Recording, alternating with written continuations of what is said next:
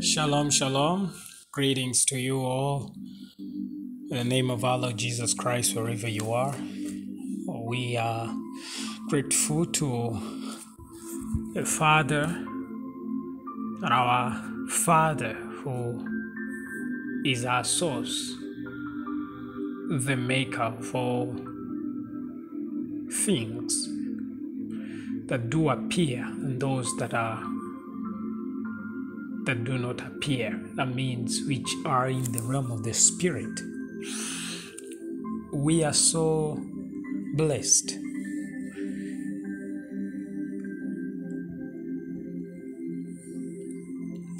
to have him as our Father. You know, many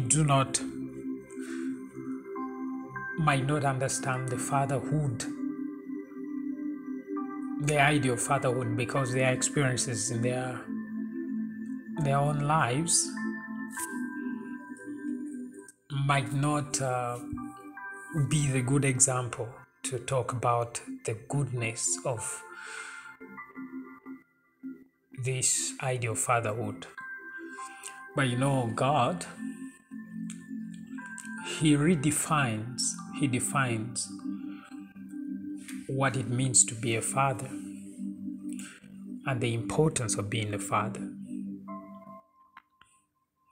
So, and that is where we stand. And what we want to know is, get it well. What does this mean to me? God is my Father. The fatherhood of God. Glory to God forever. Fatherhood of God, very important. Not everybody, not many people are aware of the fatherhood of God. But we must understand the fatherhood of God. He's the source. He's the source. I mean, it's so sad that those who are supposed to bear the image of a father never did a good work. And so the idea of a father is now distorted itself. In fact, even the idea of a mother is distorted because of individuals. And on a higher scale, a great number of individuals have failed to represent accurately, properly, the idea of motherhood and fatherhood. And so God has to redeem it through revelation. The revelation of Jesus Christ will bring forth the full image of a true father and a true mother. So bless the Lord for being everything to us, because when we say Christ has become all to us, that is also included, because we learned and we saw another image in Jesus which you couldn't see anywhere else. All right, we want to talk about something very crucial as well,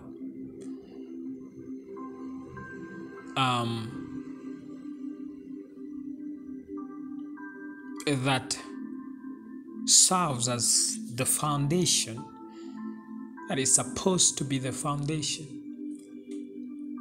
that's supposed to serve as a foundation of Christianity, of our belief. It's a mysterious word. It's a misused word, misunderstood, scary to many. But I want to kind of try and demystify the foundation of death. And I want to bring it in a different way, because I just want to clearly explain and demonstrate that the foundation of all things was and is in death. But since the word death means different things to different people, we'll try and consider the context that I'm using this word. So the context is the foundation of power, the foundation of strength, the foundation of the miraculous. The beginning of the new life is hidden in death. A victory can be found in death. Success can be found in death.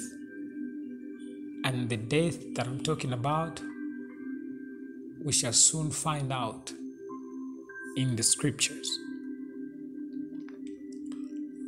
It is, for instance, a very hard word to comprehend.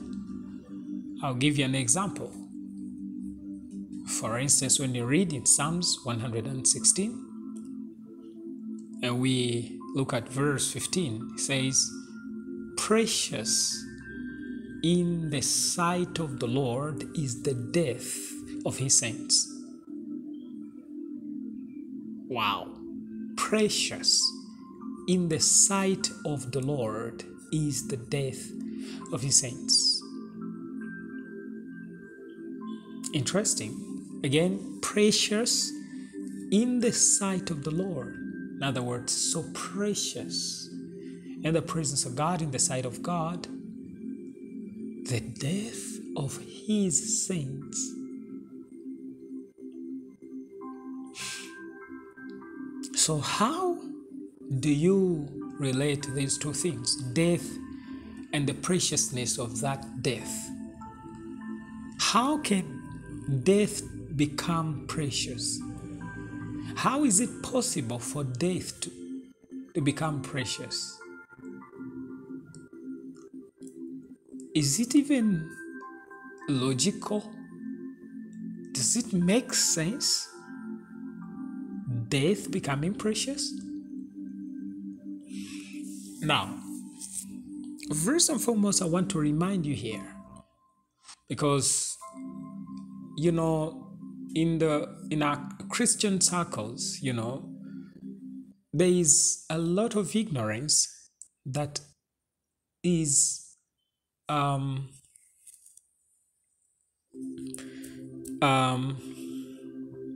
disease. It's a pandemic.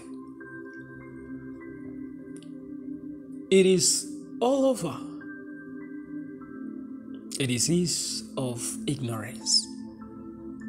So there is a way, for example, when a person ceases to live in this world, and that is called death, that we, reading any word that has to do with death, we automatically conclude what it means, even when we do not consider the context. So one of the things that will help us is to contextualize these things. because we got to go in the Old Testament and see some verses and see some wonderful things in the Old Testament, in the New Testament, and then we compare. We realize we will end this topic with a good and clear understanding that indeed death is a prerequisite, is important before anything significant happens. In fact, supernatural if you want. Death is not exactly what people think when it comes to the Word of God. We have to consider the context to understand exactly what the Bible is teaching us. And so, beginning with this verse alone, it might appear as if the writer is saying that when a saint dies, this way people die, then it is a precious thing to God. So one might think that this is all that he's talking about, is saying. So when you die, you should be happy because a saint has died. Well, on one side, I might understand, because you mean to say that at least this person knows God, knows Christ, they know where they're going, all right? But on the other side, what is so precious in a saint to die? When a saint dies, what is so precious on it before God that somebody has died? So we also have to look at it on the other side, from a different angle. So he says, precious in the sight of the Lord is the death of his saints. So the death of his saints, all right, is so precious. Now think about this. What is this death of the saints? Because first and foremost, they're not saying that precious is death. No, they are saying there's a special kind of death, and that very death is death, or the death of saints. So what is this death of saints that is so unique to them, which is not this ordinary death? So from there, you understand that he's talking about another kind of death that every saint should experience, in fact, and he says this is so precious. And by the way, it's not going to be precious to God only. It's going to be precious to all the saints who die this kind of death. And so this is what we have to look to find out. What is this death that he's talking about? And this death is for the saints. All right, and it's so precious before God. And again, isn't it precious before us as well? Because if we get to understand what this death is all about, then we appreciate the death of the saints, and us as saints, we will also appreciate, we will conquer with God that precious is our death. Oh, glory to God. I hope I'm making sense, that once you understand the mystery, the amazing side of this death that God calls death. Now remember, what God calls death, it's not what man calls death.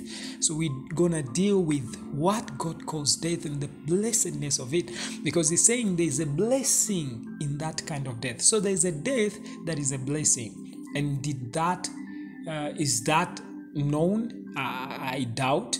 But Christ Jesus came and died. And his death was so significant. It was so amazing. And it's a blessing.